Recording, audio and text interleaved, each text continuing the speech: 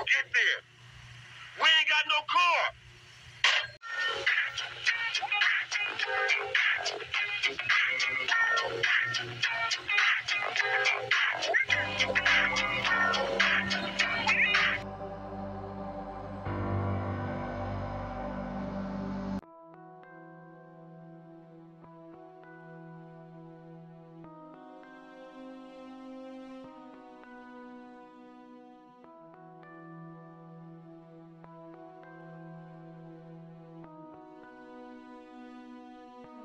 I go by the name of Coolio with the flow down to go toe-to-toe. The Yank record, Joe straight from the mass circle. I'm doing it for 94. I got the B, the I, the L, the L, the Y, the B, the O, the Y, the body can, the not the real McCoy, the pride, and joy in the house. I got the L-E-K, the R-A-T-T, and that's how I be, you know what I'm saying? Compton, California. And I've been rapping for about 15 years, you know what I'm saying? Original member from WC in the mass circle. If you're making money or you got a sound that's making money, then of course everybody's gonna want you, or everybody's gonna want to get that sound, because money makes this world go round. Money is the key to what happens on this planet. Money is the key to what happens on this planet.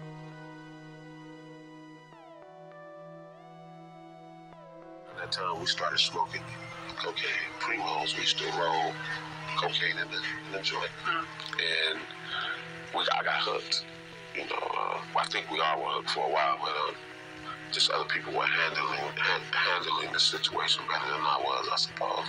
How do you look back at that period now? I mean, has it made you better as a person? I mean, did you learn anything? I'm not gonna say that I'm glad I went through that, but I'm glad that God gave me the strength to overcome that. That's what I have to say. And now that it's been done, I've used it to my advantage. You know? Do you see a time when things, will get better in the ghettos? I mean, do you think things are going to get worse? Yeah, definitely. I don't see it. Can't see it. It's impossible. It's not enough money coming through. You know what I'm saying? Damn near every world government in the world is in a deficit. You know, nobody's making money right now. Everybody's in the red, in minus. You know what I'm saying? So I don't see it.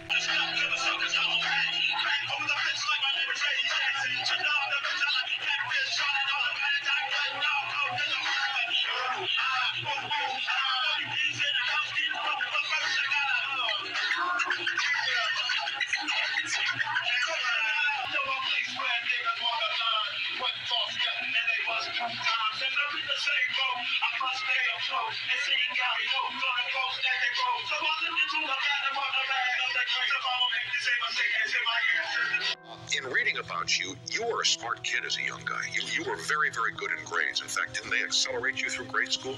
Yeah, I skipped a grade. My mother read to me quite a bit. We played Scrabble.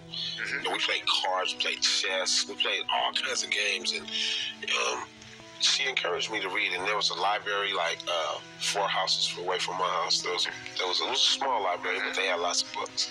So I got the opportunity to learn how to read at an early age, and I probably started reading at around age 7. I used to read the freeway sign. And did that come easy to you? Like when you were in the 1st and 2nd grade, did it come real easy to you? Yeah, it was real easy. When I was in 3rd grade, I was reading 6th grade. Is that right? Yeah. And which grade did you skip? 6th grade. Let me ask you about that, because I skipped one too. I skipped 2nd, and I found that it was neat. You really think you're kind of neat when you get to skip a grade, because they tell you how smart you are. But then you get to be 15 years old, and all your other guys are 16. And socially, I was always behind. Was that true for you? Yeah, I was smaller too. You're what? I was small. Oh, small. Yeah, I was a small kid. So, everyone was bigger. Then they were a year older too. So right. That made it a little harder. So, it's not that hard though. I mean, if I had been as smart as I really thought I was, then it wouldn't have really been that hard.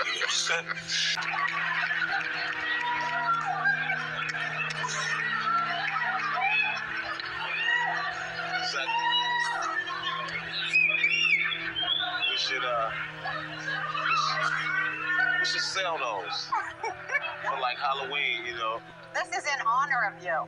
An homage, as they say. In my religion, in Judaism, like we don't cut babies' hairs till they're 3 because we say that hair is an antenna to God, to the higher world.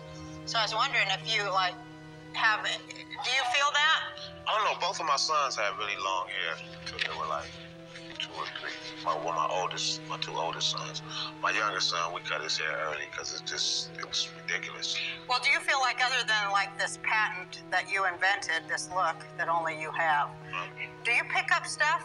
Do you pick up stuff like in the universe? You know, I'm like a super electronic atomic nuclear dynamo of energy that receives all the That's what it's about. good feelings from the people, and I disperse them throughout my soul, and then I give it all back, and then I'm nothing. I hear that, and I think the hair has a lot to do with that. You're receiving. Good feelings from the people, and I disperse them throughout my soul, and then I give it all back, and then I'm nothing. How was it in the music industry? That whole conversation about the gatekeepers real, you know, the rituals, things people gotta do, blood sacrifice thing. I don't know if you got into all that, but could you kind of go there, being as though you were in the music industry? I've read about all of that, and I only can say my truth. And industry a long time. How was it in the music industry? That whole conversation about the gatekeepers real, you know, the rituals, things people gotta do, blood sacrifice thing. I don't know if you got into all that, but could you kind of go there, being as though you were in the music industry? I've read about all of that, and I only can say my truth. And you would think that with the height of success that I had and things I was able to do, the amount of records I sold, and actually the amount of, I don't want to say political power, but the amount of social power that I was able to achieve, you would think that I would be a prime candidate for just to be, so we could say, we could call it something to be a member of the Illuminati or a member of the elite society or whatever. You would think that they would come at me, and I think they did. It's sideways though. Nobody never got at me directly and said, we want you to join us and we're doing this. That's never happened. But I will tell you, I've had motherfuckers come at me on some weirdo shit, like on some gay shit. I've had motherfuckers come at me on some, oh, you should do this type shit. And I was like, what? Baby, why the fuck would I do that? Make no sense. I view that as being inhuman. I view that as, I would never do that. So, and then, right when there was some things that I was trying to do that I felt were important, things that I felt would help other people, shit started happening to me. Went to jail for some bullshit.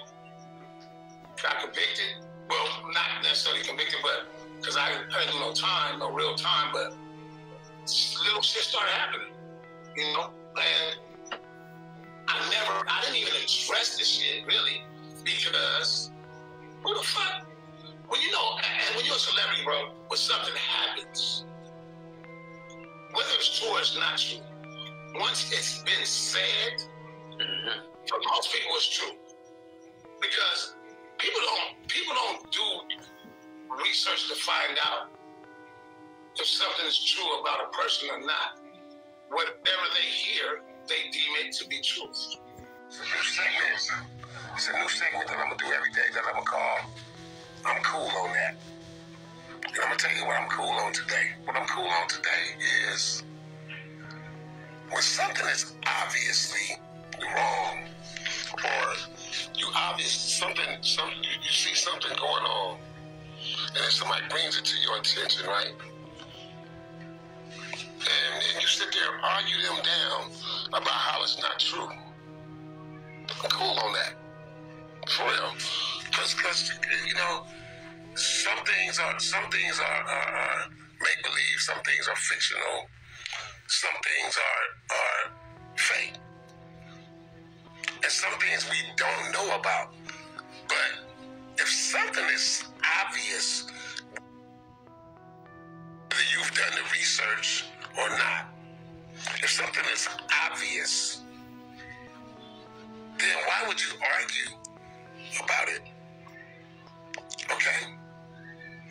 Like I can go home and drink your Androchrome. I'm cool on that. Shaka Zulu Ring. When you in this industry, when you get to a certain point where people listen to what you have to say, it gives you a certain amount of power. And you know, along with that power, they feel like, they say with power comes responsibility. Well, your responsibility is to what you believe in. Teach. You know what I'm saying? Your responsibility is not, you're not responsible to push anybody else's agenda.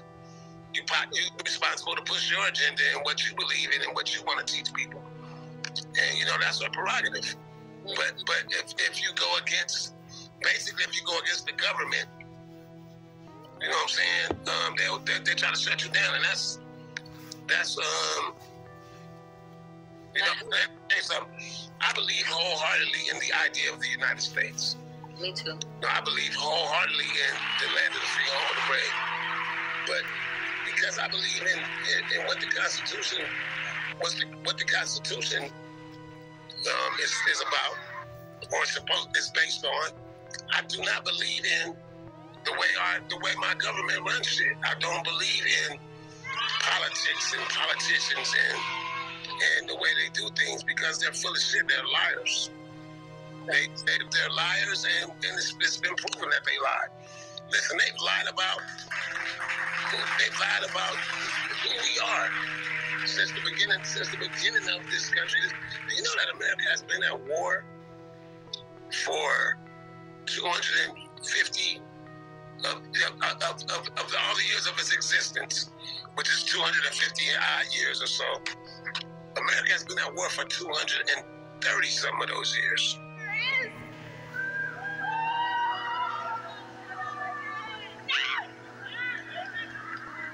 Coolio featuring Gangsta's Paradise. That's why I know my life is out of luck.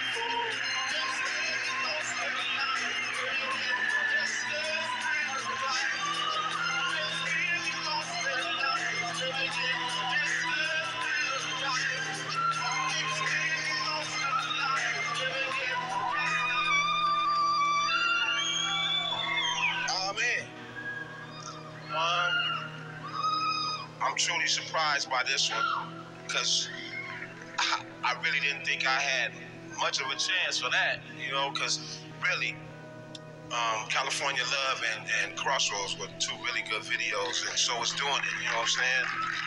And I'm sharing this with all my homies, because all those was the best videos of the year. We should all got an award tonight. Peace. Mourning the loss of one of the biggest names in hip-hop, Coolio died today at the age of 59. As I walk through the valley of the shadow of death, I take a look at my life and realize it's not death. One of the biggest songs of any genre of the 1990s, Coolio's Gangsta's Paradise, the #1 hit from 1995. The song was featured in the soundtrack of the movie Dangerous Minds. Film star Michelle Pfeiffer issuing this statement, heartbroken to hear of the passing of the gifted artist Coolio, a life cut entirely too short. He won a Grammy for his brilliant song on the soundtrack, which I think was the reason our film saw so much much success. I remember him being nothing but gracious. 30 years later, I still get chills when I hear the song, sending love and light to his family. Born artist Leon Ivey Jr. in 1963, his family moved from Pennsylvania to Compton. He started rapping at the age of 15 and knew by 18 it would be his career. His 1994 debut album, It Takes a Thief, made him famous. His 1995 single, Gangsta's Paradise, made him a superstar. Along with his Grammy win, Coolio earned 6 nominations. He had a varied career as an actor, voiceover artist, and producer. Despite occasional brushes with the law, Coolio was well liked in the entertainment industry, and his hairstyle became part of his trademark. Coolio, when you have a hat like that, is that something you alter yourself? That you cut the little nibs out of the sides, or what? It depends on the day. Coolio was at a friend's home in the Jefferson Park area of Los Angeles. Paramedics responded to a report of a medical emergency at around 4 p.m. They found the rapper unconscious. So they attempted to provide some medical assistance to him, but he did not survive. And no foul play At this time, we don't show any indications that anything's associated with any criminal activity. Social media erupted with messages of shock, sadness, and appreciation. Ice Cube tweeting, "I witnessed firsthand this man's grind to the top of the industry. Rest in peace, Coolio." Snoop Dogg tweeting simply, "Gangsta's Paradise, R.I.P. Coolio." Coolio sold some 4.8 million albums over his career and just months ago celebrated his 1 billion stream of Gangsta's Paradise on YouTube. Yo, what's up, y'all? Just hit 1 billion. I want to thank everybody for all the years of love and just, being there for me, you know what I'm saying? Hope I got you through some good times and got you through some bad times. Because you damn sure got me through some. He was once a volunteer firefighter and worked for a time as a security guard at LAX before his music career took off.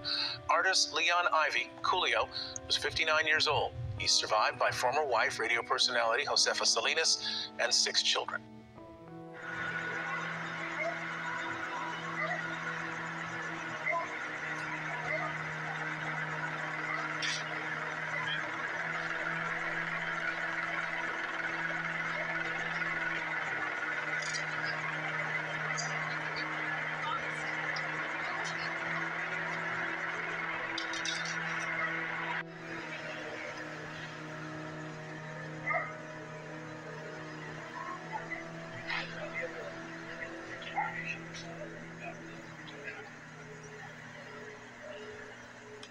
Give me a call.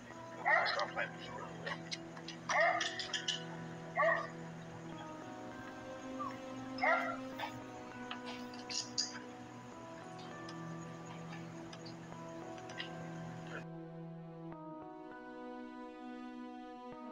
The cause of death for Grammy-winning rapper Coolio. The 59-year-old was found unresponsive at a friend's Los Angeles home last September. The rapper's family was informed today he died from a fentanyl overdose. His manager says Coolio also had traces of heroin and meth in his system. Coolio, whose real name is artist Leon Ivey Jr., was so known for that 1995 single Gangsta's Paradise. His 1994 debut album titled It Takes a Thief also scored a top 10 hit with the single Lakeside. The rapper's children plan to honor their father in a future documentary and film projects. His manager has spoken out after the death of the Gangsta's Paradise star. There were claims the 59-year-old rapper died from a drug overdose, but Coolio's manager told the Daily Mail the rap artist had died from a suspected heart attack while on a trip to Los Angeles to fix his passport ahead of shows scheduled in Germany. Friends say he avoided drugs and alcohol. In fact, one told media he'd usually just have a glass of water. This comes as fans speculate the rapper died from an overdose due to and crack cocaine addiction. The rapper, known around the globe for his 90s hits, of course, Gangsta's Paradise, his widely successful one, died while visiting a friend in LA just last week. Now, no drugs were found at the scene and the official cause of death is yet to be revealed. Now, no drugs were found at the scene and the official cause of death is yet to be revealed.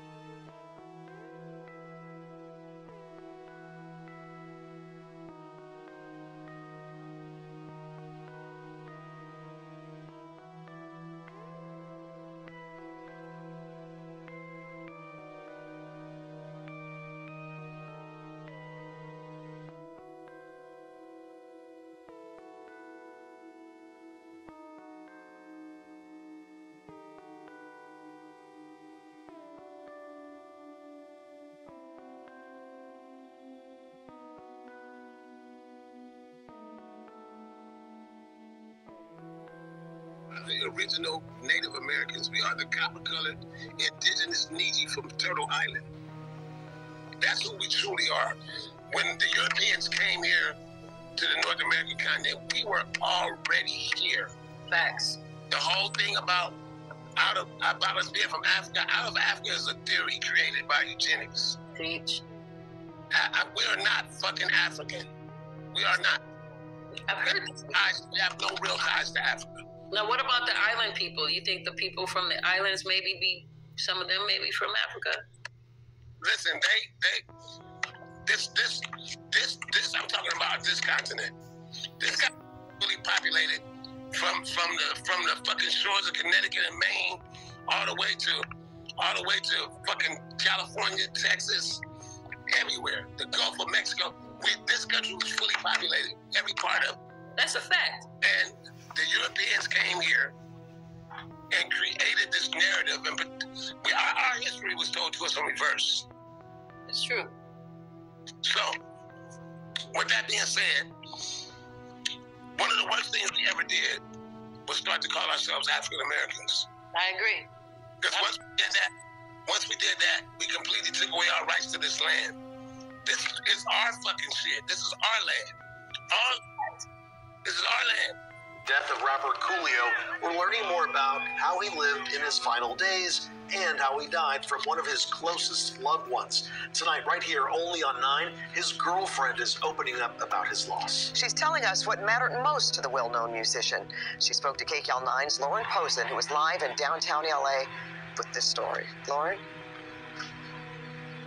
Well, Pat, to the world, Coolio was known as a Grammy Award-winning rapper. But at home, he was the ultimate family man. His longtime girlfriend tells me he always put family first and then career. And she says up until his death, his life was perfectly balanced. He was doing exactly what he loved doing. She's been with Coolio for nearly a decade. Now, Mimi Ivy is mourning his death.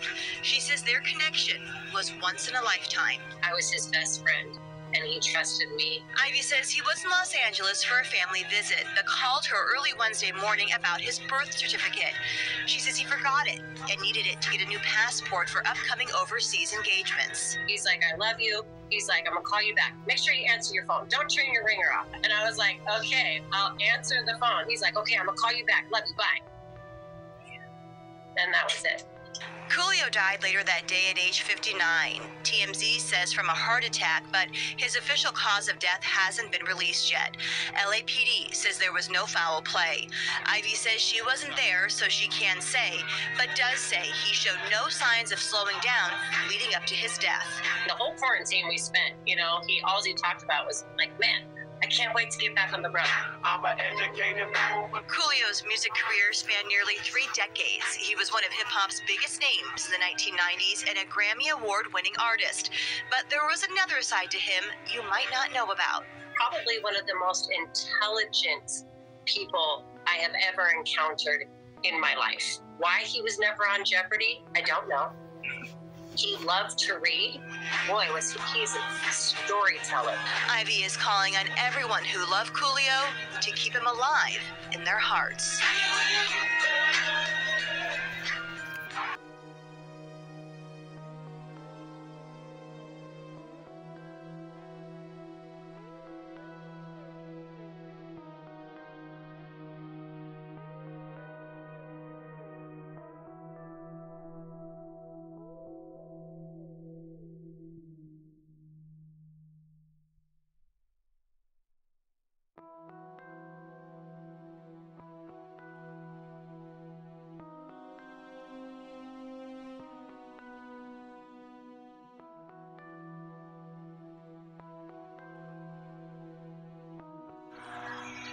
And I already know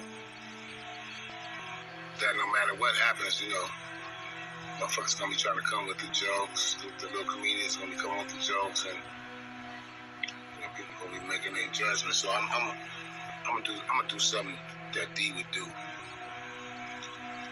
This is what he would do. He would read y'all some verses, Bible verses.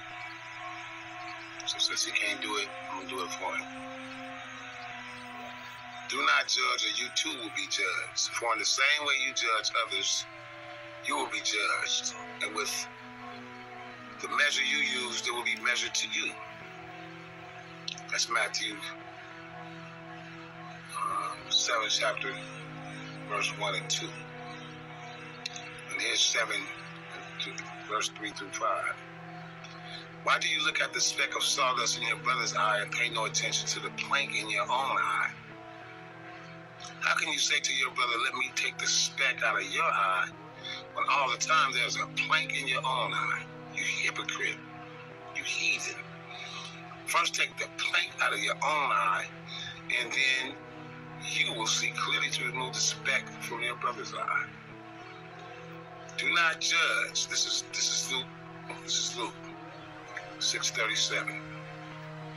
Do not judge, and you will not be judged. Do not condemn, and you will not be condemned. Forgive, and you will be forgiven. That's why my brother get, get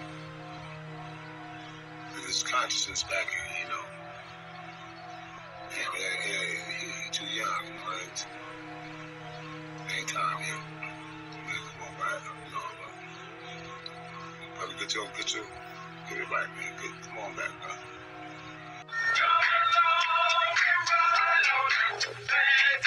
Fantastic, shippity side, on the block in a 65.